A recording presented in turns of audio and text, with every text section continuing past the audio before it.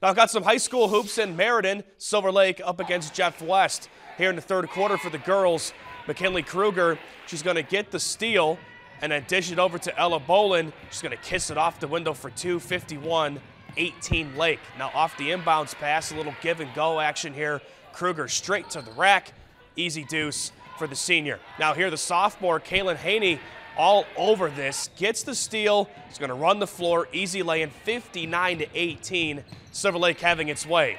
Now Kruger here with the miss, and Sarah Worley's going to clean it up and get it for the putback, and the Eagles get their first win, 68-22.